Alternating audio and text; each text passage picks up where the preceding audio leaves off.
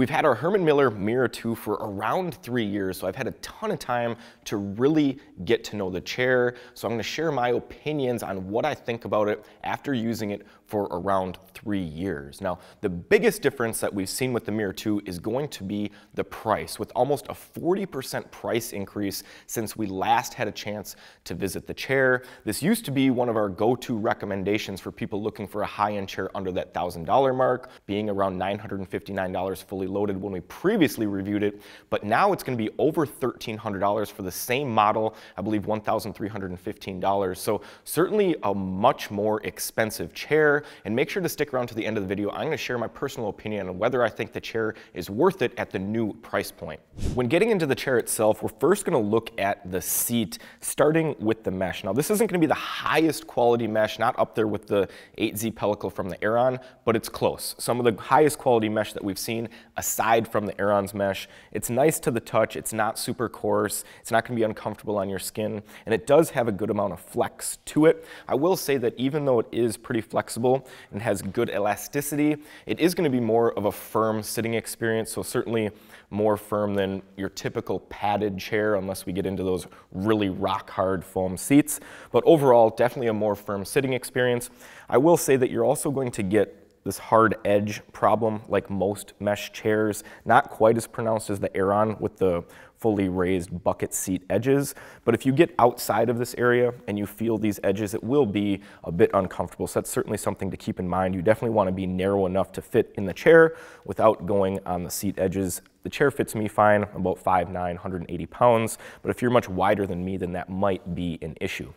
When looking at the adjustments for the seat, you're going to get seat height range. It's going to go really low, and then you can see it also goes really high. This is going to be a chair that covers that 5th to 95th percentile, so it's going to fit most of the population. And then one thing that I do like about this mesh seat that is very, very unique to the Mirra as compared to most mesh seat designs is this flex front. And this acts as a seat depth adjustment so that you can adjust how far the front edge of the seat is to the back of your legs. And this is not something that you can do on the Aeron chair, so this is going to be one major advantage that the Mirra has against the Aeron specifically. The Mirra 2 has a very unique backrest with the plastic perforated design here. Now, I will say that it is plastic, it's flexible, and it is breathable, so it's not going to be a problem for sweating and that type of thing, but it is going to be pretty hard. I mean, when I knock on it, it's just hard plastic. So for me, after a while, it did become a little bit uncomfortable just leaning against something that's hard all the time. They do have an option called a butterfly back, and I believe it's around 80 bucks, and that'll just give you a thin layer of padding. I would maybe suggest that to people that are going to be a little bit hesitant to get a hard plastic back.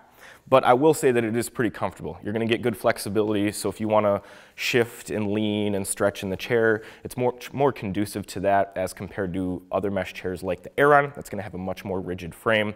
I also do like that it has a nice natural curve, so it supports you all the way from your lower back up through the top of your shoulders, and I like the high back design as compared to the Aeron because you're not going to have the problem of a bar going across your shoulders or your upper back that can become uncomfortable when you're stretching or moving around in the chair.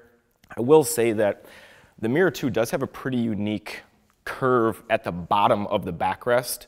It almost juts out right here at your sacral region. And that's meant to provide good support, but I have heard comments of people not liking that specifically because it can kind of be annoying if you're using a belt. I haven't experienced that problem myself, but it's definitely something to consider that other people have talked about. Now, my favorite thing about the Mirra 2's backrest, and something that I would highly recommend that you get, is the upgraded fully adjustable lumbar support system, because you're going to get a massive adjustability range, both height range. You can see it goes really high up to basically your mid-back, all the way down to almost your sacral region, and then it also gives you these individual knobs to adjust the tension on either side of the lumbar. If you would prefer it to be a little more tense on one side than the other, you can crank one side down, leave it open, make them both tense. Whatever you prefer, you're just going to have a ton of control over the lumbar in this chair specifically as compared to most ergonomic chairs. The arms on the Mirra 2 are going to be top tier, especially when you upgrade to the fully adjustable package, which I would highly recommend. This is going to give you 4-way adjustment, and you're going to get a massive height adjustment range, a very solid depth range. They pivot in both directions. The one point that's a little bit missing in my opinion is going to be the width range. And so what I mean is you can see that when I make the arms as narrow as possible, when I put my elbows on them, you can see that they're pitched outward a little bit, more like this than straight down hanging, which is what you want. So this isn't the best position for pure ergonomics, and this might be a problem for those of you that are going to be about my size or maybe a little bit smaller, just because you're not going to have the best arm positioning with the width that they allow. But I'm a huge fan of the arm caps themselves, very soft to the touch, probably some of the most comfortable arm pads right up there with the Aeron. And they also have this cool waterfall design where they're pitched forward like this. And this is designed so that you can really pull up as close to your desk as possible, so that you can have a bunch of different positions that you can use the chair in.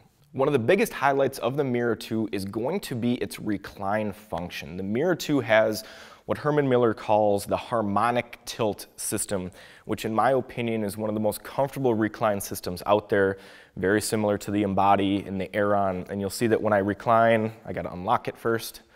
It's just a very smooth, deep, big range of recline, and this is probably one of the most comfortable recline actions that you can have out of all of the chairs that we've tested.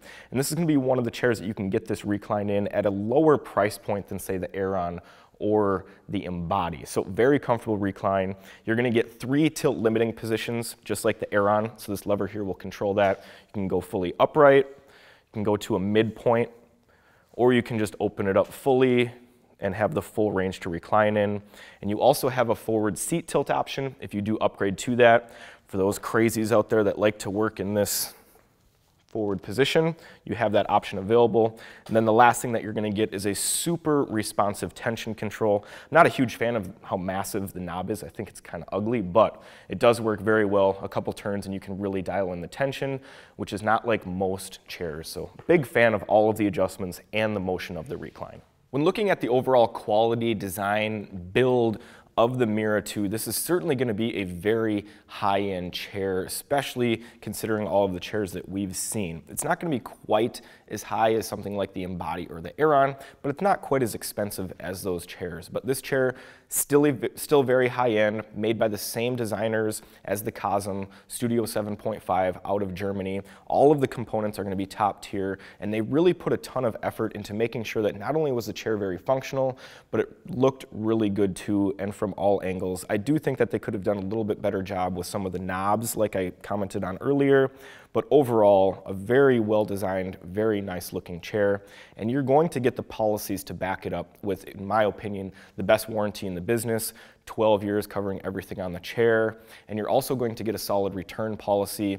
Herman Miller does charge return shipping now, but you're still going to get 30 days to try it, and they still will give you a full refund on everything there. And a big bonus with the Mirra 2 is that it does arrive fully assembled, so you don't have to invest any time putting the chair together. In around 3 years, the cost on the Mirra 2s jumped from $959 up to $1,315 for the fully loaded version, but I still feel that the Mirra 2 is worth it for that price point. You're getting a top-tier chair from a top-tier manufacturer, great adjustability, and amazing policies. If we simply break it down on a per-year cost basis, you're paying around $100 a month to use a really high-end chair, and I do feel you're probably going to outlast the warranty simply because of how many Mirra 1s we see being still sold on the used furniture market. If you're looking for a head-to-head comparison of the Mirra 2 against the Aeron, check out this video.